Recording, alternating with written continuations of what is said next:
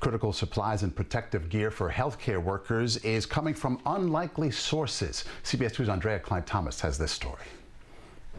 During this crisis, those on the front lines have sounded the alarm about the dire need for protective personal equipment like surgical gowns, masks, and gloves. We're working hard every day to make sure each and every hospital gets what they need, distributes it effectively, constantly gets resupplied when they need it. But hospitals like St. Barnabas in the Bronx has had to depend heavily on the kindness of strangers to get the supplies they need to keep the staff safe.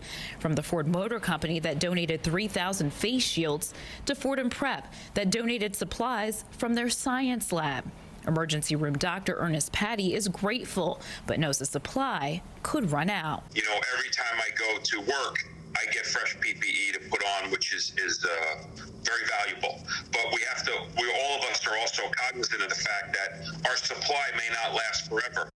COVID-19 cases are multiplying at a rapid rate, and hospitals need more supplies. This week, Mount Sinai Health System launched a campaign to raise money for supplies, among other mounting needs.